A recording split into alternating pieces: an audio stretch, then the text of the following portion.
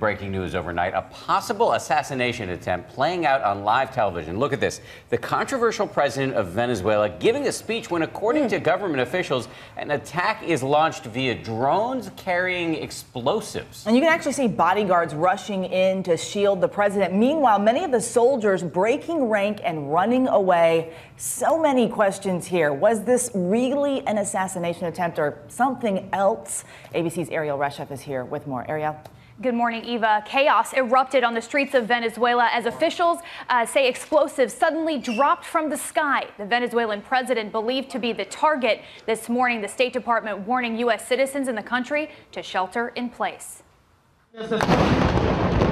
Overnight, dramatic video showing pandemonium as Venezuelan President Nicolas Maduro dodged an apparent assassination attempt. The South American leader and his wife wincing as they look to the sky.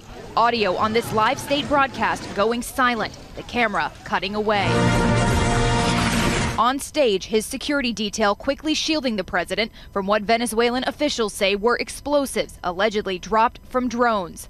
Maduro was attending the 81st celebration of the Venezuelan National Guard. Soldiers seen breaking rank and scrambling amid the chaos. Maduro unharmed and defiant, addressing his country following the incident, saying this was an attempt to kill me. Today they attempted to assassinate me, placing blame squarely with the far-right opposition, also accusing neighboring Colombia of colluding, saying Colombian President Juan Santos was involved. Claims the Colombian government calls baseless. Maduro even saying he believes those who financed the attack are in Miami, and he hopes President Trump is willing to fight the terrorist groups. But the Associated Press reporting firefighters at the scene dispute the president's account, saying the incident was actually a gas tank explosion inside a nearby apartment.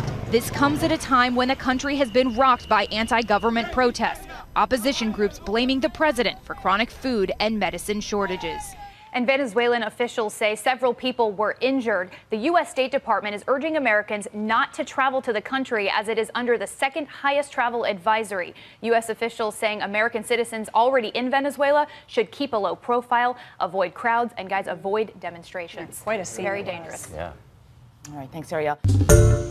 Hi, everyone. George Stephanopoulos here. Thanks for checking out the ABC News YouTube channel. If you'd like to get more videos, show highlights, and watch live event coverage, click on the right over here to subscribe to our channel. And don't forget to download the ABC News app for breaking news alerts. Thanks for watching.